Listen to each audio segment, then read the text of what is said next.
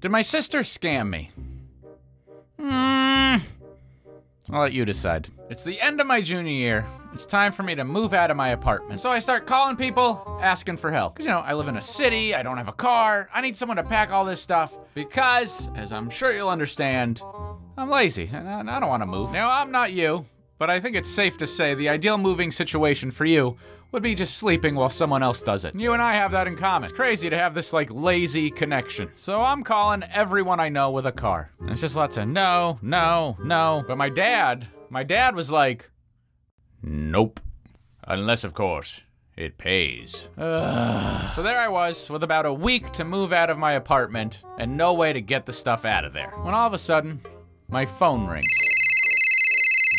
Hello? Hello, brother. It was my sister. I heard you needed help moving. Who told you that? Where are you right now? All that matters, brother, is I'm in a better place. And soon, you will be too. Don't make me call the cops on you. Be ready, brother, for I arrive at 9 on Saturday. As you can imagine, I never really hung out with my sister. We just didn't get along.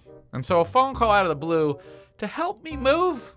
A little suspicious. I mean, she lived in Boston for about a year, and not once did she ever want to hang out, which makes me think that what happened was all part of her master plan. And I know you want to ask. Alex, did you crash your sister's car, and now you're covering it up with a ridiculous conspiracy theory that she'd framed? That didn't happen, I swear. So Saturday morning rolls around, and she shows up at exactly 9 a.m. And I'm thankful that she brought her car, but I'm a little bit suspicious. So just in case, I give her all the heavy boxes. I take the light ones, because, you know, I need to be ready in case something goes wrong. You know, I need all my energy. It's purely for protection. I am protecting myself here. So the car is all loaded up, and my sister's like, would you like to drive, brother?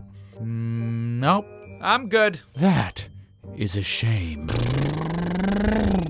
So we get to the new place, unload all my stuff. We make a couple more trips. Every time, my sister's like, are you sure you don't want to drive? And every time I say no, she seems to take a longer and more convoluted route to get back to our apartment, right?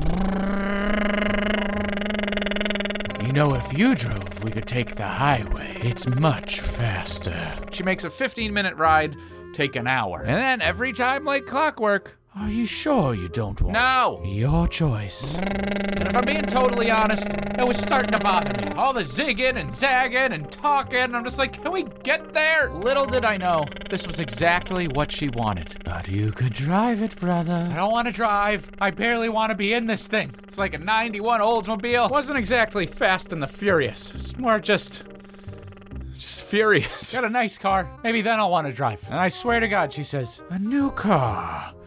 What a great idea. So we finished moving all the stuff and we're at my new place, taking it all in, and it's a very exciting moment. Ruined because I didn't have my wallet. Very suspicious. I'm telling you, my sister took it out, so we would have to drive back one more time.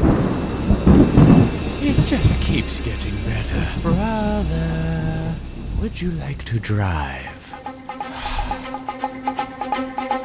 Yes, fine. Give me the keys. We were cruising, set to get there in 10 minutes flat, swerving left and right all down Sturrow Drive. Then I start noticing the gas pedal stuck. We're flying all over the place. She wanted me to crash. And the whole time my sister's like, yes, brother. Drive us to the edge. I crashed it, you guys. She set me up.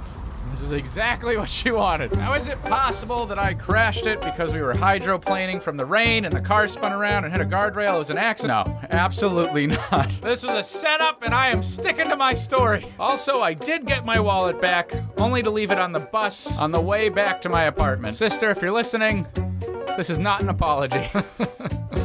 But I'm sorry.